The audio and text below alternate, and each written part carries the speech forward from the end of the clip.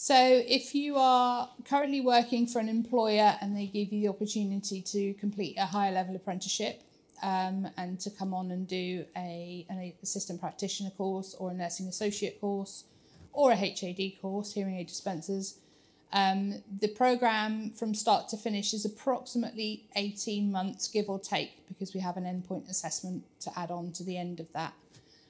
So if you started in September, normal academic year, you'd be done sort of a year and a half later, obviously. Give or take a couple of weeks, obviously, for those assessments to happen. If you are a direct student, so if you are somebody who wants to do this off your own back and go through student finance, again, I can help with those questions if you have any.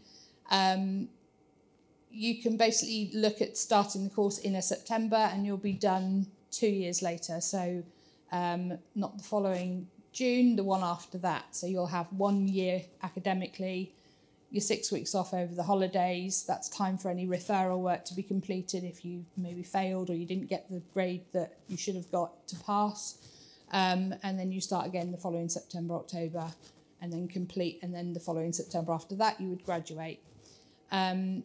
Realistically, yes, 2 years and you'll be working as an AP, providing you've passed the modules within your course, and we will obviously do everything we can to support you. We've got a fantastic higher education study hub and a whole team of people that are willing to give you a hand if you get stuck with writing, referencing, researching. They can give you handy hints, and we also have a whole load of resources that we can pull together and lectures to support with that too. It's about learning a new style of learning. For you, we don't all learn the same way. We are all very, very different. I did, for example, my 3 years of my degree, or my 2 degrees, was listening to the Kings of Leon really, really loud with headphones in. And that, for me, took part of my brain away so that I could focus on something else. That might have been down to the fact that I had 2 children that were quite young at the time that were in the background and running around and doing handstands.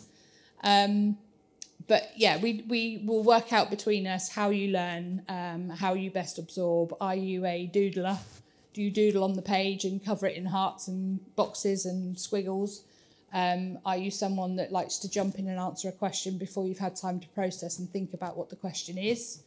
Are you someone that sits back and lets everybody else answer and then you accumulate your opinion on your particular answer before you give it? It's quite interesting to see the journey from start to finish, but you will be a very, very different person by the time you've done. So 18 months to 2 years for a foundation degree.